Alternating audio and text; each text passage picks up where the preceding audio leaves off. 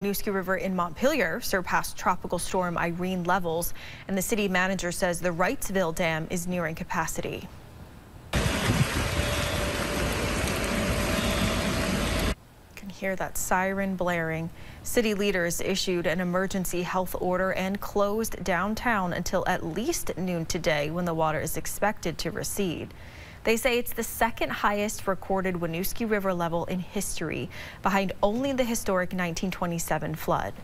Business owners are being told to wait to check on their stores until the water levels drop.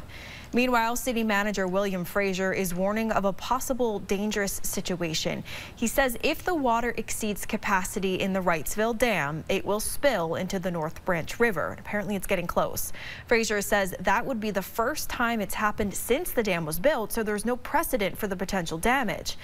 And right now, he says there are very few evacuation options remaining, and people in at-risk areas may wish to go to the upper floors of their houses.